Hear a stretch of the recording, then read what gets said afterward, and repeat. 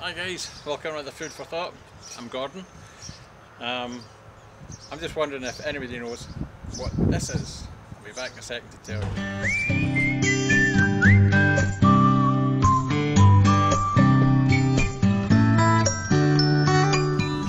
Right, so this little gadget is basically, doesn't have to be that thick. It's just a piece of wood that I had at the time.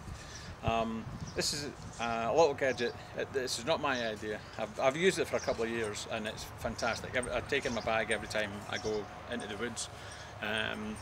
It's for making your life a lot easier for making a tripod. Instead of getting your sticks together and tying them up and all that sort of stuff, this basically allows you to have the tripod and cook over it, and you can use a pot hanger to adjust with. And it takes minutes to do it. Okay, so let me just set up. I've got 3 saplings that I've got, and let me just set up and show you exactly how. Right, so basically, okay, you've got your 3 saplings that you would have for going into the woods. Once you get there, obviously cut them down, whatever, all pieces. I got these for my garden because I want to be able to cook over my the fire pit that I've got. So basically, you're normal. If you were doing it yourself, normally you would be banding them around and tying them around and all that sort of stuff. But this little gadget just allows you to do away with all of that. Get your 3-0.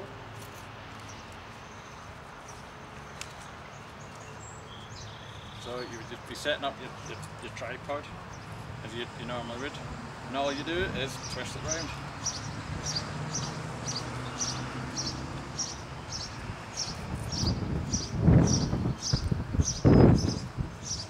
And that's it. It's the easiest. I mean, how quick is that to make a tripod? You can't go wrong with it, and you can twist it out both ways. It doesn't really matter what way you twist it around, left or right, and that's it. Nice and tight because it rotates it, and these locks here. The first time I actually did it, I caught my fingers because I wasn't expecting it.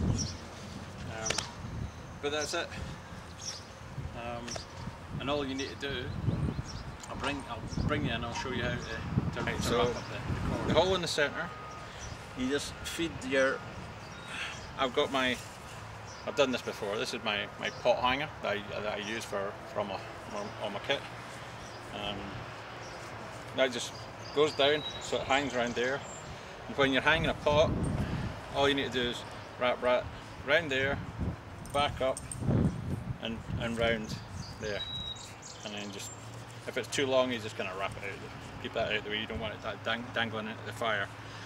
And that's all you do. And then that can hold a nice heavy pot. I mean, I've just got my heavy cast iron pot, and that's simple as that. It's a great piece of kit. You never have to worry about not knowing your knots and all that sort of stuff. It's about 6 inches in diameter. 3 holes, and then your 3 lock-in holes, and that's it. Simple. So, as you can see, I've got it set up. I can use this over my fire pit now. It's such an easy thing to set up, and you can set this up anywhere. So that's why I use this little gadget, and that way I don't have to worry about tying up sticks all the time and whatnot. It's such an easy way. And to do it, and all you need to do, I mean, it holds itself like that. You just drop it down, lift it up to the height that you're looking for. You just wrap it around there, back round there, and just kind of tie it off because you don't want that hanging into there. And that way you can adjust it to the level that you're needing it for the height, so you don't burn your food. great piece of kit. Make one.